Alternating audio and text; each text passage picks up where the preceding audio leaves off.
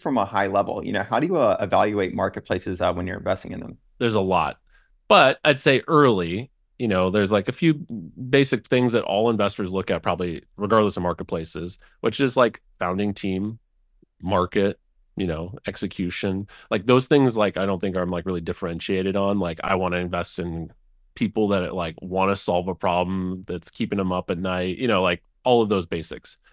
But in marketplace specific, I think the things that I really look for um, are, really around product market fit early. And what I mean by that in the context of a marketplace is product market fit for me in marketplaces is transactions, right? Like your job is matching of supply and demand. That's it. Like I don't care what else you do. If you can match supply and demand at scale, you'll win, right? Um, and for me, like a SaaS product, you may have to go fundraise to build the technology, right? For a marketplace, I would say it's really more the opposite. And I think, Mike, you got into this like in a lot of low code ways, right? Like I think that's really the like honestly the path for a lot of people is a spreadsheet, low code. Like how do you get transactions early and prove it out, right?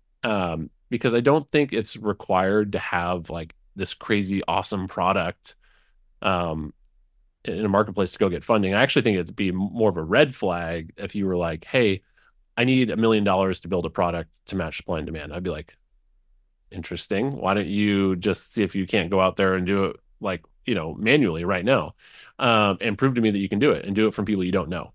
That's what I kind of use as a rubric. So, and if anyone, so when generally I say when people come to me and they have an idea, I'm like, great, can you go prove it out? Can you get some transactions? So that's one of the things I look for, really early on. Two, I look for this marketplace plus concept. Like, are you doing a marketplace plus something else? Right. Like that to me is like a really defensible and scalable model. I call this kind of like the Gen 3 of marketplaces. First were horizontal marketplaces like eBay, then vertical ones like Airbnb, Uber. And now realistically, to do it like well and at scale, you're probably gonna have to do a marketplace plus model. And that's kind of like what I look for is like, does this founder have some insight into how to do that marketplace plus model in their industry, whether it's SaaS, community, whatever. And so if you looked at anything in my portfolio, all of them have that componentry to it. Um, and I think last but not least, do you have some interesting customer acquisition angle?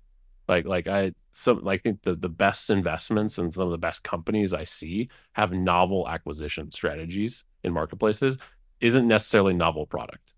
Like I really don't think the product innovation landscape has traditionally been what drove marketplace growth, right? It was actually more probably the aggregation of supply and the essentially getting of unique supply on these marketplaces and essentially putting that in front of demand that was like really, pent up. So I think those are some things to think about and what I look at in marketplaces. One other component, if you can find it, that's really awesome.